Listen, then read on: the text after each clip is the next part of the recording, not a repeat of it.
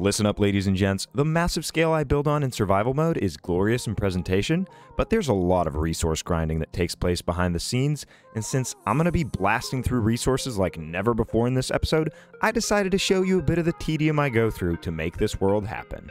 Anyway, hey there, how's it going? My name is Antlerboy, and welcome to my Minecraft 1.16 survival world, where I do things that other game modes were introduced to make easier in this game. The reason I'm gathering tons of dark oak is because it's the wood type I use most often, and you know what they say, once you go dark, there's no other kind of bark. So far, I've placed down over 80,000 stone blocks in this world, and we're going to add a substantial amount to that number in this episode. The grinding you see on screen at the moment got me about 3 shulker boxes worth of stone, which sounds like a lot, but it's only about 5,000 blocks, which I fear won't be enough for what I have in store for today. If you're excited for all the progress that's going to be made in this episode, make sure to hit the like button. It's one of the best ways to support my small channel. But for now, let's get going and hop into first person. Over to me in the studio. Thank you ever so much, me, for that grinding forecast. Here we are in first person, and I have my 3 boxes of stone, which will go very well with this other box of stone I have. So in total, we've got 4 shulker boxes we can be working with. As you can see, my netherite pickaxe isn't doing too well, and I had to break into a diamond pickaxe while I was doing the grinding, so let's get this guy healed up, and while we do that, let's take care of another thing I'd like to do. So in here, I have a whole ton of stuff that I've raided from end cities, and I'd like to put together some nether gear from this stuff. All we need to do is craft a couple pairs of diamond boots, and we should be good to go to head to my end farm. A few of the enchantments I'm going to need for this gear can be supplied to me by my villager trading hall here, and so I got some mending books and unbreaking, so let's get going over to my end farm and get some stuff enchanted. Now, I don't think I've ever shown the nether in my world. I haven't really built anything exciting in there, but there is a tunnel that leads all the way to the end, and that is obviously where we need to go. As we get through the nether, it's actually just right here, and it's a straight shot over to the end. Gotta be really careful so you don't hit the sides here, though, and these magma cubes are really a pain. They hit hard in this update. But as we enter the end, the farm is actually right here, so all we gotta do is fly into this water and get some enchanting done. So I already have this box right here of books that I've already enchanted, and maybe I can find some that'll be useful to us. Okay, feather falling, obviously gonna be necessary. Respiration, aqua affinity. The rest, I think we're just gonna have to enchant our way to. Prepare your ears, ladies and gentlemen, because this is not a pretty sound. So right now, I just have to keep doing this until my pickaxe is repaired. It's pretty quick, as you can see. And then I have to go enchant some fire protection gear. Just slurping on some XP, don't mind me. So what I'll be going for here is anytime it says fire protection 4, and that's a 3. That's not going to do.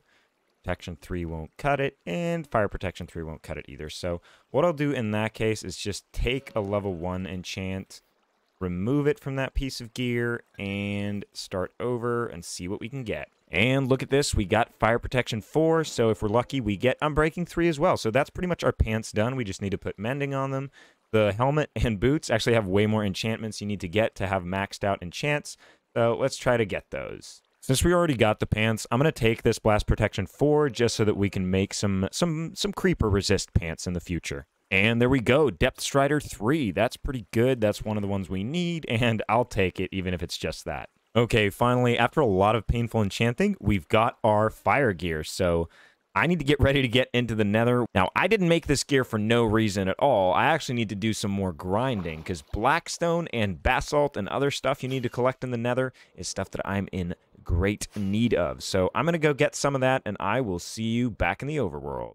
One very successful nether trip later, here we are back in the overworld, and let me show you what I got. I got almost an entire box of bone blocks, a full box of both blackstone and one of nether bricks, and some extra stuff I found in bastions right here. But let me show you guys how good fire protection actually is. And let's get away from this portal a little bit because it's loud.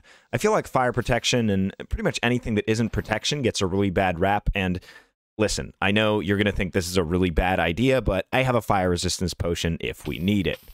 But listen, chilling in lava is pretty cool. Like, I understand I'm going to lose a little bit of health, but it's going to take a really long time. So if I fall into lava in the nether, I'm going to have time to hop out and chug a fire resistance potion if I need it. But look at this mess right here. We can't have this. This is unacceptable. We have to build some more mountains because in the last episode, I left it up to a vote what we were going to do in this one. The winner with a grand total of a whopping 3 votes was continuing with the mountains project, which I think is a great idea. Obviously, this is going to be a huge project that'll take many episodes to complete, so I might hop and do some other things in a few episodes here and there, but let's get started. With a huge project like this, I lay out my mountain scaffolding, as I call it, so you're going to see me start to sketch lines of what I want the terrain to look like. There's sort of a system to the madness. I usually start off with where I want the walkable pathways to go. For this first section, I wanted to have a hiking trail that goes around this peak and a way to get up on top of it. So my big idea for this trail is to have it be looking out over some of the best scenic views in my worlds, some of which exist already, like the castle, and some that are coming up later in the series. The peaks and trails aren't the only planning that goes into it, though. I usually have at least a rough idea of a few structures and landmarks I want to go on the mountain that help me decide where to make the flatter sections. Take the castle, for instance. The whole purpose of that mountain is to have the castle on top, and I knew I really wanted a bridge in between those 2 peaks. It's these types of ideas that makes it all come together in the end. To be fair, though, there's a lot of time where I'm just winging it and trying things out. I mean, I always have a perfect plan. Forget I said that. You never heard anything, okay? Getting to the enormous section I managed to lay out in this time-lapse, I applied the same principles as that previous part, and I just had a lot of fun messing with exactly how tall I wanted the mountains to be. I did a lot of flying around and decided to make the apex of this mountain just slightly shorter than the opposing side. It's keeping these larger scale things in mind that really sets apart good terrain composition that's pleasing to the eye from just randomly placed blocks. While I have the chance, I'd like to thank everyone who's taken part in what's become a small community at this point. That includes everyone who's subscribed, likes the videos, takes part on the Discord server, and everyone who just watches my videos. I really appreciate all the feedback so far, and I'd love to know how you guys feel about an episode like this where I mostly focus on getting a ton of terraforming progress done. Let me know with a comment below. I read all of them and try to answer as many as possible, so make your voice heard so I know what you guys enjoy. And if you'd like to join the Discord, there's a link in my About tab on my channel. I try to chat to people as often as I can, and the people there are really great, so check it out if you want to talk to me and other builders. As the largest peak of this mountain gets built, I'm going to leave you with uplifting music and hop into first person to tell you guys about my plans for this area. So I will see you on the other side.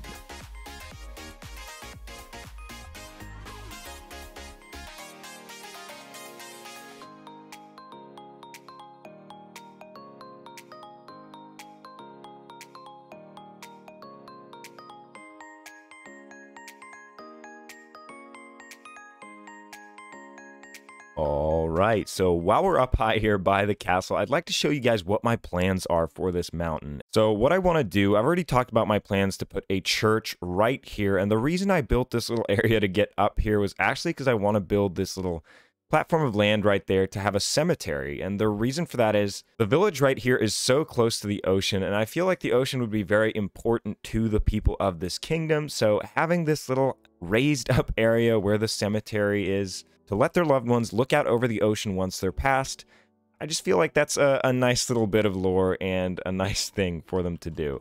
So coming over here, this path was the first thing I built in the time-lapse. So the point of this trail is to make it a bit of a scenic trail for whenever I release the world download, and coming up here, I think I'm going to have this drop off as a cliff into this area we're going to be building down here, so you can look out over all the things I have planned for spawn and this section over here. And then you can come up over this way and take a look at the world so far, and obviously it gives a very, very nice view of the castle and the vineyard and just the whole mountain on the other side. So after you come down this direction, I want this trail to continue and somehow connect up to this mountain over here and make it so that you can scale it all the way to the top. One thing that I'd really like to finish in this episode is connecting these 2 sides up that we've built, but before we do that, I've actually done something to take a little bit of a break that I'd like to show you guys. And so coming this direction, approaching the lighthouse that I built just a few episodes ago, I actually decided to interior decorate it because I needed a quick creative break from building those mountains, so I decided to come in here and decorate. And so for this bottom floor, since it has the stone brick walls and not a single window, I decided to fill the walls up with a bunch of plants and bookshelves, and Put a little kitchen in here. Make it nice and cozy. Coming upstairs, this is where the lighthouse keeper would have his bedroom, so I made it a lot brighter. One thing I haven't mentioned in my other interior showcases is that I often go for a theme. Basically just matching colors, going with color schemes you've already been using, and I think this fits in great. It matches with the sea pickles and all the plants. Another quick example of this is when I use the cyan carpet inside the vineyard and match the beds with the same color. It's a really simple tip and pretty obvious, but it does help when you're decorating interiors, so keep that in mind. Since staircases take up so much space, I decided to go with a ladder, and my favorite ladder design is just going with an upside down spruce stair and having spruce trapdoors to put the ladder on. It just makes it seem a little bit thinner than if it's on full blocks. And up here, I just made a little bit of an attic or a storage room for this in-between area. And for this part up here, I actually don't have enough space to make it so that you can get up on top. So I wanted a way for the lighthouse keeper to actually light the fire up there. And since I'm using soul fire, I decided to have this soul campfire. And I guess my idea with it is that it would heat up the soul sand or soul soil that I have up there and light it up. And like a lot of things, that doesn't really make any sense, but it's Minecraft, so we do the best with what we got. I feel like it was a pretty creative solution, but let me know what you guys think. I really hope you enjoyed that little tour of the lighthouse, but let's get going with connecting these two mountains. I am excited to do it, so let's hit that time lapse once again. Oh yeah.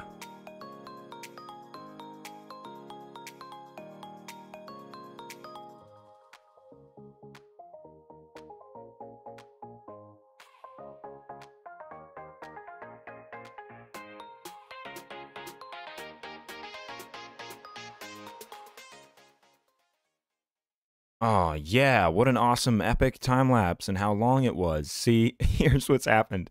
I actually ran out of resources. All that stuff I collected in the beginning, all the dirt and all the stone, I don't have anymore. So that's actually going to have to do it for the amount of work I can do this episode, but I think we did pretty well. I mean, this gives a good idea of what we want. I'm going to have another big peak coming up behind there, probably behind these, and at least we managed to get a good start on what we want to do. But ladies and gentlemen, I'm running out of time for this episode. Literally, I gotta get this up and I need to do other things. So, if you made it all the way to the end, then you're the champ and I appreciate your existence. And until we see each other next time, have a good one.